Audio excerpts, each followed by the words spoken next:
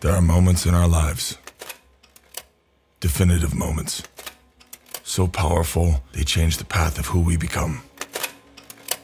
A memory frozen in time, like a photograph seared to the soul.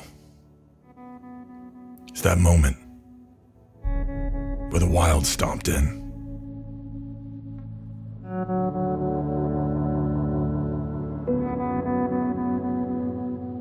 I was 6 the first time I rode on a motorcycle. My mom's friend brought a bike to a family gathering. And I remember, it looked like a beast. Fierce and proud. I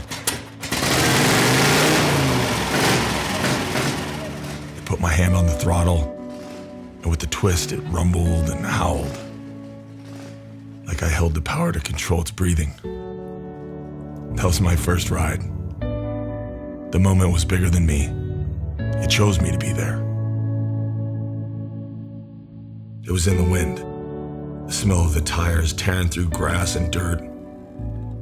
It was the first time I truly felt speed. It was the awakening. And somewhere between the goosebumps and smiles, I knew I would always chase that open road. It became my dream to one day own a motorcycle.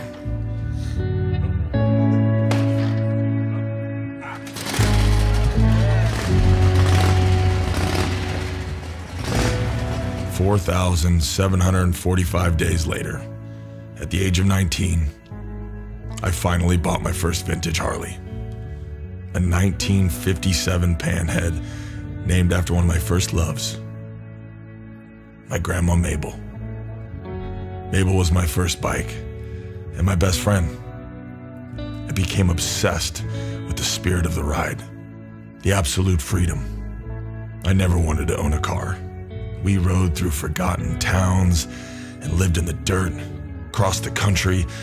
We traveled across golden plains, climbed mountain roads, roared through canyons, and rested in silent deserts. She was my America. That exact same year, those countless miles led me to a broken down bike garage. And in that bike garage, the owner had an old motor. It was a knucklehead, just like me. It hadn't worked in years, but something in the rust and the fading metal, it inspired me. And just like that, I had this new dream. I wanted to take something that was forgotten, something old and worn, something with heritage, and make it mine.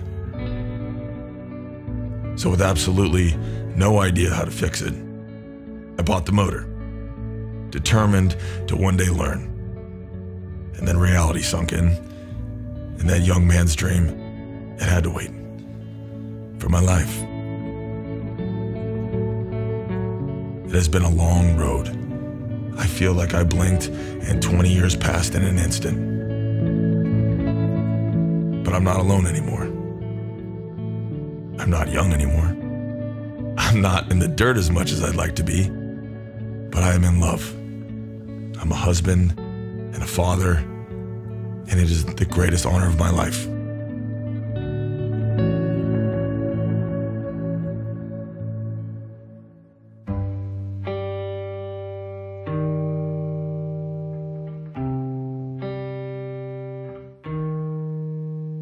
It has taken 3 decades in the making.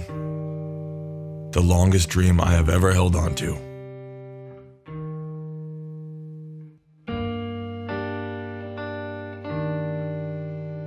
And now, best part is I get to share that dream with my children and the people that I love.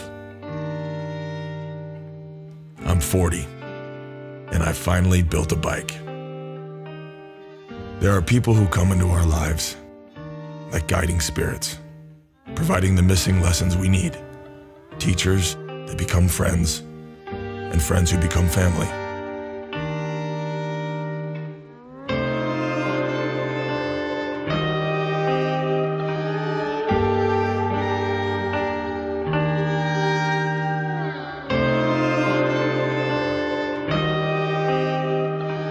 Maybe we bent a couple rules, but we had fun in the wind. And best of all, my babies got to see their father learning.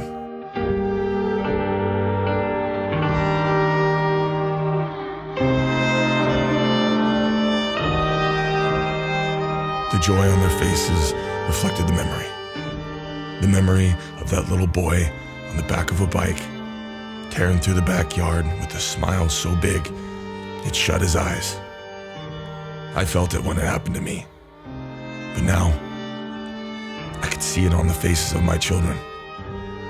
It's that moment where the wild stomped in.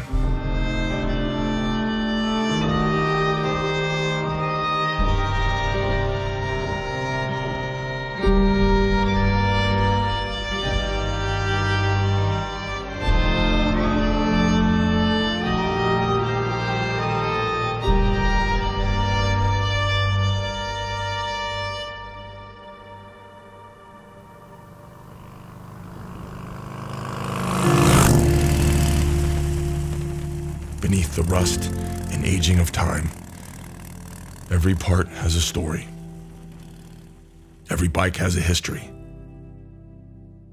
They've been through wars, survived fires, they've protected and served, even healed and changed lives.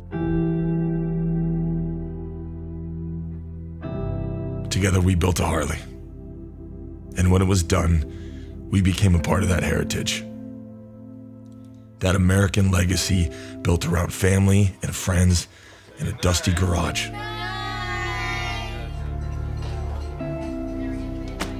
Dedicated to crafting something trusted and authentic, tried and true. Ready to be passed down from one generation to the next.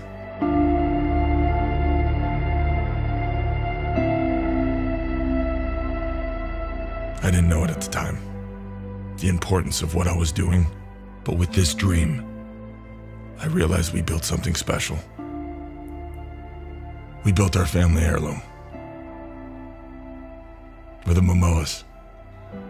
We're the knuckleheads. And with every ride, whether it's me, my daughter, my son, or even a grandchild I don't know yet, they will share in the miles and memories we're creating. It was just a broken motor, but it inspired a dream that taught your father to share this moment with you. That moment where the wild stomped in.